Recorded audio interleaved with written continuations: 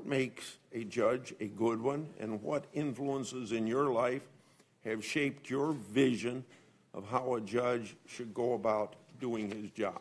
I think the first thing that makes a good judge is independence, not being swayed by political or public pressure. That takes some backbone. That takes some judicial fortitude. The great moments in American judicial history, the judges had backbone and independence. You partly talked about independence, but apply it specifically to a ruling against the president or the executive branch generally. To begin with, you're correct. No one is above the law in our constitutional system.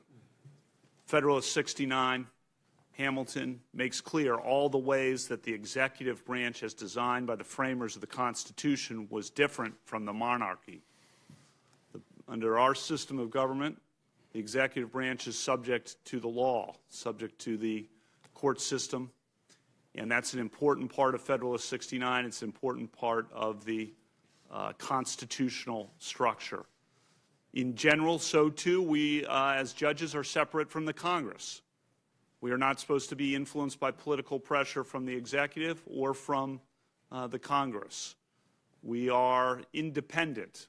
We make decisions based on law, not based on policy, not based on political pressure, not based on the identity of the parties, no matter who you are in our system, no matter where you come from, no matter how rich you are or how poor you are, no matter your race, your gender, no matter your station in life, no matter your position in government.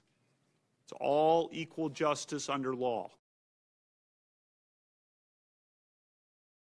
Hey, NBC News viewers, thanks for checking out our YouTube channel. Subscribe by clicking on that button down here and click on any of the videos over here to watch the latest interviews, show highlights, and digital exclusives. Thanks for watching.